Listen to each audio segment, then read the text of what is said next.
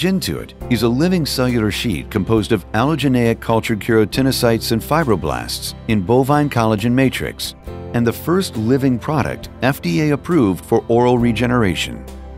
GINTUIT is advancing treatment options for mucogingival conditions and loss of keratinized gingiva around teeth, implants, or on edentulous ridges. Keratinocyte and fibroblast cells are the foundation of organogenesis cell-based therapies. These cells are isolated from donated human tissue and expanded numerous times to create cell banks from which thousands of GINTUIT units are manufactured. The cells undergo rigorous and extensive safety testing for a wide range of pathogens and potential for tumorigenicity. Advanced quality control methods analyze the development, function, potency, and microbiological safety of the manufactured units to ensure consistent quality.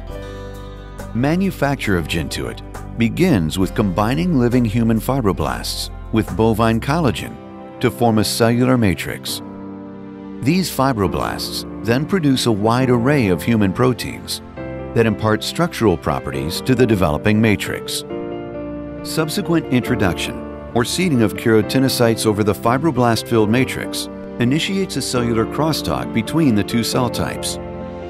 Both cell types produce soluble bioactive proteins known as cytokines and growth factors that influence development. Keratinocytes release many cytokines, including interleukin-1, to underlying fibroblasts. This synergistic activity produces growth factors and cytokines from fibroblasts that accelerate keratinocyte migration and proliferation, as well as angiogenic growth factors such as vascular endothelial growth factor and basic fibroblast growth factor. Both cell types secrete transforming growth factor beta, influencing epidermal morphogenesis and matrix synthesis within the product. The keratinocytes also produce beta-defensin, an antimicrobial protein. GINTUIT is stored on a polycarbonate membrane on agarose gel medium in the shipping tray. The cellular sheet is lifted from the membrane, Z-folded for adequate thickness for suturing, and trimmed to the surgically prepared vascular wound bed. The fibroblast side is placed in direct contact with the surgically prepared wound bed, with the outermost keratinocyte side facing the oral cavity. GINTUIT can be applied around teeth, implants, or edentulous sites. It does not function as a tissue graft and does not persist long-term.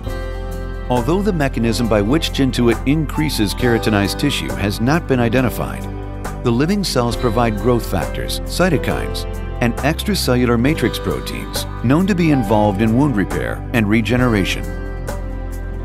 This treatment predictably generates keratinized tissue without the size limitations or second surgical site of free gingival palatal graft. In addition, the regenerated tissue matches the color and texture of surrounding tissue, providing aesthetically pleasing, healthy gums.